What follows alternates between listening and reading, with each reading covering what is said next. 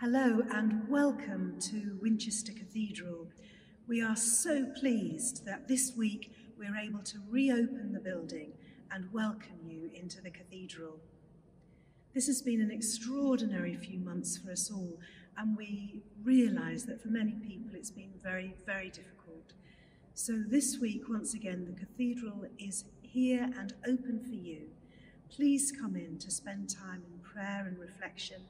Perhaps you would like to light a candle and remember and think about a loved one, or perhaps just sit and think in this sacred space.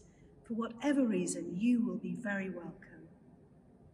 This is a place of hope and faith and looking to the future, and every day we have a reminder of this hope.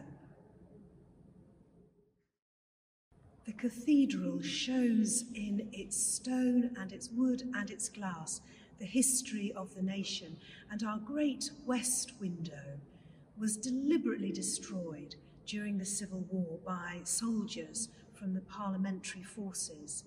And after this act of violence, the people of the city were determined to rebuild the cathedral and consecrate it again. And so the broken glass from the building was collected and was carefully put back in the mosaic that you see today. And so in the cathedral, the west window is a symbol to us that what was broken can be mended. And when it's mended by the community, it isn't exactly the same as it was, but it is still a thing of beauty that can endure for hundreds of years. So we too, when we feel broken, when we are part of a community, we can be mended as well.